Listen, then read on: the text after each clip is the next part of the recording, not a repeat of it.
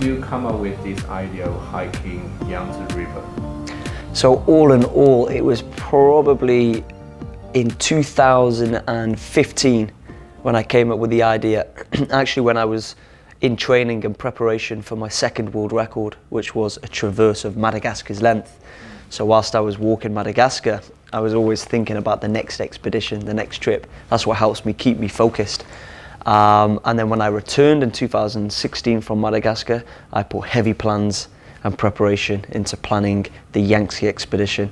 I actually came to China in 2010, and I was only here for about 2 weeks. I went to Beijing, Shanghai, Hong Kong, Macau for the world's highest bungee jump, and then I left for Southeast Asia. But it was at that point, 2010, when I was 19 years of age, that I knew I would be back here in China to take on something through the heart of the country. I just knew it was so much bigger than I first anticipated, so diverse, you know, so beautiful as well, that I wanted to really go through the heart of the country. And how long have you prepared for this hiking, and what have you prepared? So it was a 2-year in the making preparation scheme that I had going on. So it took 2 years to plan, all in all. And I started to look at what I could do in China. I was looking at the Great Wall of China. I was looking at various different terrains, like the desert or the forest or the mountains. And then I came up with the idea, once I'd done more research, that the Yangtze is the 3rd longest river in the world after the Nile and the Amazon. But all 3 of these are very close in terms of length. The Nile has been walked, almost been walked. The Amazon was walked in 2008, and there was no evidence to suggest that the Yangtze River had been walked. So of the 2 longest rivers in the world and the 3rd longest river in the world still remaining, I focused my concentration on attempting to become the first person to walk the Yangtze, after of course doing extensive research in China to see if it was a first and globally. So it was a lot of heavy planning, a lot of finding the right teams, a lot of permissions, visas, permits, etc. And a lot of planning to see what the dangers were and the challenges, and how I could overcome each challenge along the way. Did you take some lessons for this hiking, or you just learn everything by yourself? Yeah, a lot I've learned through experience. So I've been traveling now for almost 10 years. I've done various adventures around the world, from cycles to surviving in the jungle with tribes, to trekking the mountains, and of course trekking expeditions. My Mongolia trip was the first big world first expedition. That was a solo and unsupported walk across its length. Madagascar again was a 1,600 mile walk that took me 155 days to walk from south to north. And so both of these trips I gained a lot of experience from and learned an awful lot to help me on this China exploration. Can you compare the last time you trekked in Mongolia and this time in China with the Yangtze River? Which one is more difficult? I would say they are both difficult in their different ways. I almost lost my life in the Gobi Desert. I was pulling a trailer behind me that weighed 120 kilograms, 18 stone, carrying everything that I needed to survive. And 5 weeks of that was through the Gobi Desert. I was low on water, and it got to a point that, yeah, I did almost lose my life. I had to keep getting out from under the trailer and push on. Just for 100 meters is all that I could walk with the trailer before resting underneath, away from the heat of the sun again. So the Gobi Desert was a close call. However, with this expedition, this has offered different challenges, different dangers. You know, the source of the Yangtze is one of the highest sources of any major river, you know, over 5,100 meters altitude, which is almost the same elevation as Mount Everest base camp. And so far along this journey, within the first half of Mission Yangtze, 10 people have joined me, but 8 people have had to leave the expedition due to illness, fear, or altitude sickness. So I think that puts into perspective just how difficult this expedition has and can be. I've faced minus 20 degrees Celsius, snow blizzards, there's been bears, there's been wolves, there's been tributaries that we've had to cross. And so yeah, a lot of it has been very, very intense, very demanding, but again, just so diverse and beautiful throughout, and I've had to just keep getting up each day and pushing on forward no matter what. Do you have some interesting stories that you have met or this Yangtze River hiking, and to share with us? Sure, there's been a lot. So the first was actually getting to the source. 2 days before we arrived at the source, my film crew got altitude sickness and they had to leave. Then as we found the source of the Yangtze River, the true and scientific source, which is south of Qinghai province, my guide then got altitude sickness as well. So that actually brought me off the expedition for about a week, as I had to try to find other people and make sure that those people that were ill were back safely with their families. And then I went back with my horse called Castor Choi and 2 new guides. And from then on, it got very interesting. We had wild yaks trying to get close, trying to attack our horse. We had to set off Chinese firecrackers. We had bears getting too close, and again, setting off the Chinese firecrackers. One morning, seeing bear footprints and being warned by the locals that you're here at the most dangerous time. The bears are coming off the mountain peaks because it's getting too cold for them. They're looking for food before they go into hibernation. And we were food in the bears' eyes, so we had to stay vigilant at all times. We were detained by the police on many of occasions. They were worried for our safety, and they were confused as to what I was doing so high up in the mountains in just a tent with all the dangers. So there were many times that they pulled me in, they questioned me, but once they realized what I was doing and realized what I've done before and realized that this is my profession, this is what I do, they actually exchanged WeChat and Weibo and started following the journey, you know, which was really cool. I've had to take many detours due to the landslides as well, of course. You know, the heavy rain, the heavy storms causing landslides into the Yangtze, causing floods, flooding cities and towns, people having to evacuate, and I've had to take big detours back into the mountains. But wow, the stories could go on. There are many. To even being attacked by Tibetan Mastiff dogs, which are the guard dogs in the Tibetan plateau that look after the gur. Very scary, and I've had to really fight them off before now. Mm-hmm. I heard that you got a horse with you. That's right. And how about the horse? Can you tell something about this horse? Why Yeah. did you buy a horse? So the film crew that originally joined us, their gear was too much. It was too heavy. They couldn't carry it, so they needed a horse. And so we had a horse sent to us before we went in search of the source of the Yangtze River. As the horse arrived, my 2 members of the film crew got altitude sickness. So they had to leave, but they left us in the mountains, in the wild, with a horse that we didn't need. But there was nothing we could do with this horse, so we decided to use the horse. So we took the rucksacks off our back, strapped it to the horse. It was nice and light for the horse now. Compared to the film crew that it was going to be carrying.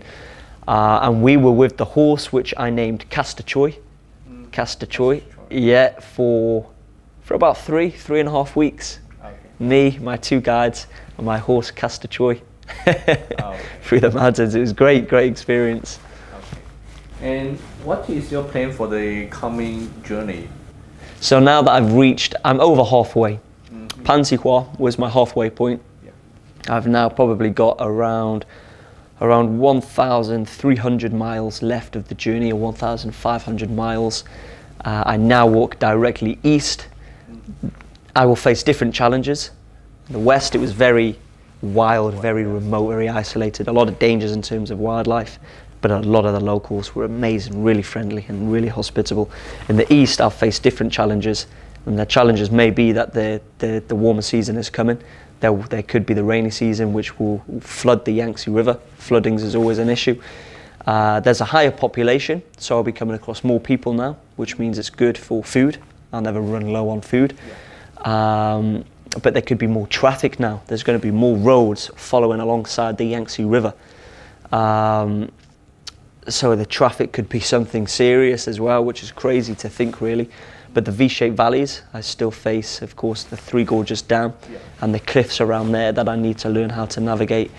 But I take it a day at a time. I break it down into lots of little sections and lots of little chapters. and see how we progress. But we walk directly east now for the next 4 to 5 months to Shanghai. Maybe the next journey is much easier than. I think so. Yeah, I think that this next section should be easier. There shouldn't be as many dangers. But there could be different challenges. There could be a lot of paddy fields, crop fields that I don't have permission to go through. You know, there could be a lot of secure, sensitive areas that I've got to plan in advance and try to avoid, because when comes with a bigger population brings further troubles sometimes, you know. So I need to take that into account. Okay. And how long will you stay in Chongqing? In Chongqing, I am here for another week and a half. I've been here for about 6 days so far. So I've got another week and a half before I go back to Yibin and carry on walking from Yibin through Chongqing and to Shanghai. What is the plan during when you are in Chongqing? Chongqing, it's about experiencing the local culture, getting familiar with the traditions here, doing a lot of filming. You know, it's a big city, many different city centres. So we want to go at the top of skyscrapers to get a beautiful view of the night sky. We want to take a river cruise where we can see the rural side of the Yangtze River mixed with the urban side. The hot pot, I've tried the hot pot. I really like it, really good. And many other, I'm doing a lot of interviews, of course, a lot of meetings. So it's great, it's been a good time here in Chongqing. And Chongqing was like the pinnacle. When I was planning the Yangtze a few years ago, Chongqing was one of those places that I couldn't wait to get to, because I knew that once I reached Chongqing, it's a huge milestone in which I walk directly east then to Shanghai. Still a big journey, of course, but it's not zigzagging as such all over the place. So it's a good place to be. And what impressed you the most of Chongqing? I think it was probably when I arrived at night time and I saw just how big it was and vast, and the city lights at night time were beautiful.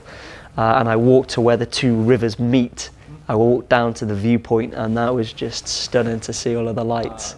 Especially when you've been in the wild for a long time. When you come to the city and you see all of the lights, it's wow, two different worlds. Is it possible that you will plan some challenge of extremely difficulty in Chongqing? Because we have some places that are very dangerous, or some places that are very wild in Chongqing. Yes, well, I've actually joined up with Kailas. Kailas, who are an outdoor brand, an outdoor company here in China. And we're actually leading a 2-day trek not far from here around the mountains in a national park. So we're currently planning for that, and we'll be giving people the chance and the opportunity to come along and join me for 2 days trekking and 1 night camping. In Chongqing? In Chongqing, yeah. Where is that? That's northwest from here. I forgot the name of the national park. We're in the planning stages now, but it's a beautiful area around the mountains there. When? That will be on the 2nd and 3rd of March next month. Next month? Yes. So next month you are back to Chongqing? I'm still here. We're on the 26th now, so it's only next week, is it? Next week, week after? Oh, next week. Yeah. Go there. And that's right. Anyone can be there with you? Or? People have to enroll, so there's only around 6 spaces available. 6 spaces? 6 spaces available, but there is a poster. It's on my Weibo and my WeChat accounts. You can also share the poster if you wish, to see if you can get people involved in enrolling. And if this one's a big success, which I'm sure it is, because we've had many applicants already apply, it's now down to the choosing game, then we will be doing more in the future where people can actually join me along the way of Mission Yangtze. Wow, that's a very good opportunity. Yeah. We want this to be one of the world's most interactive expeditions. So we don't want it to be just about me doing the trip. We want people to get involved. I've partnered up with lots of different organisations and conservations, like the Green Biodiversity Organisation and the FDY, Fishery Protection and Water to Go.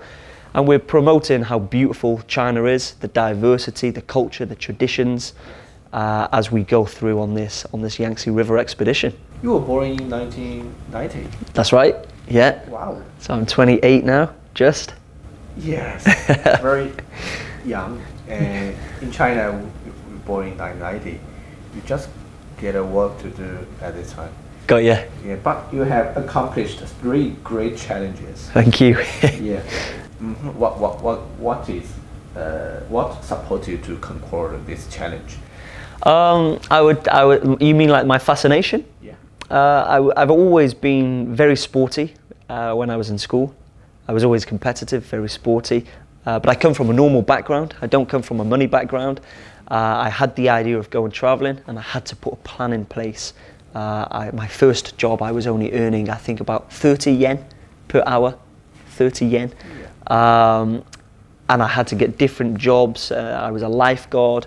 I was able now to save more money as a lifeguard. I had the fascination with exploring the world and experiencing things firsthand as I travel, making mistakes and learning from the mistakes. And I did. I was fascinated. I was excited. I was obsessed with this idea. I was doing an outdoor education qualification in college. And I worked to gain my scuba diving qualifications so that I could work abroad whilst I'm traveling to top up the money as I go. And I guess it was my first step into China and then Southeast Asia at age 19 that my fascination for not only travel but adventure started to grow. I cycled across Vietnam and Cambodia on $10 bicycles, no pumps, no puncture repair kit, very low budget, very bog standard. And that was around 2,000 kilometers. We then learned how to survive in the jungle with the Burmese hill tribe. I was then working as a scuba diver in Thailand, but also a Muay Thai fighter, which is Thai kickboxing. And then after all of these different challenges, I really wanted to take on my biggest yet, which was the Mongolia trip. And it was the Mongolia trip that was the catalyst in this direction, in this career. And that's what brought on Madagascar and China. Do your parents support your challenge? Financially, you mean? Not only financially, but they like you to. Got you. There's no financial support. I've got to work myself, and they've always been a big believer of if you want something, you've got to work hard to achieve it. And where they have really supported is they've backed me mentally. You know, they've encouraged me. They have their worries, of course. But they believe that you only live once. You must enjoy the life that you live, and whatever your passion and dream and vision is, don't ignore it. Go after it. Go after it with all your heart. Follow your heart, effectively. And they've always been very motivational, very positive, very supportive in that way. And sometimes I come up with crazy ideas, but to them, they don't see it as such as crazy. A lot of people see what I do and they sometimes think it's reckless, but they don't know what goes on in the background. There's a lot of hard work, there's a lot of planning, there's a lot of focus in the logistics, there's a lot of looking at the dangers and understanding how do I overcome that danger, how do I overcome the challenge. There's a lot of physical preparation in terms of exercise and a lot of mental preparation and finding the right teams on the ground. And so I think with my parents seeing me going all out for the training, for the preparation, for the planning, that makes them feel confident that I'm not just doing it reckless anymore and yeah, I just want to do that, let's go for it. It's very much studied, researched, and planned really well. You do all this by yourself? The team has started to grow now. So originally it was all by myself, yeah, but now I've got different supporters, different team members, representative agents. Of course, I've got TV, books as well. So different agents helping with different things. But my dad actually works extremely close with me now. He's a part of the business. He acts like a representative, so we both work very close together, speak every day. He discusses business in the UK, I discuss it in China. So the adventure is what I love, but I also love the business side of it as well, and so does he. And that's why we're both super enthusiastic with each other and try hard to keep climbing that ladder. When you take this journey of Yangtze River, yeah, did you out of food? Did I? Out of food. Did I run out of food? Yes. I did, yeah, I did. Where did you get that food? I got the food, it's ration pack food it is. So I carried ration packs where you pour hot water into it. It's like dehydrated ration pack food. And my two guides didn't bring enough food for themselves. So I had to give them my food and we all went through the food pretty fast. For the remainder, we luckily came across locals along the way, living in their gurs or their felt tents. And as I mentioned, just amazing, so friendly. They would always invite us in. They would always provide us with shelter, allow us to stay the night, and give us food that day and for the following days ahead. What is your plan for the future after the hiking of Yangtze River? Yeah, good question. I would like to further develop myself here in China. I would like to do more expeditions. You know, China's this, again, as I say, it's huge, it's beautiful, it's so diverse. And you've got, I always say that you've got almost every country in one country here. You know, you've got the different dialects, the different culture, traditions, different weather systems, environments and terrains, from the jungles, the mountains, the deserts and whatnot. So I think there's an awful lot to do here. There's a lot of China that is so unexplored as well. Yeah. When people in the West think of China, they think of the big cities. You know, they think of your Chongqing, Shanghai, Beijing, but what they don't think about is just how much wildlife, how much nature is also here in China. And so I like to promote that side of China as well, you know, the big time cities, but the beautiful wilderness. And in the future, I would like to learn Chinese for one. I'm trying to practice now, but it's really difficult whilst I'm on the expedition. I need to stay in one place and study and take lessons. I only had 3 weeks lessons in Dali, Yunnan province. But I would like to learn the language more. I know that would take a few years, and I'd like to build the brand more here, work closer with TV companies, and further develop here in the China market, for sure. I think there's a lot of opportunity here, and it's an exciting place to be.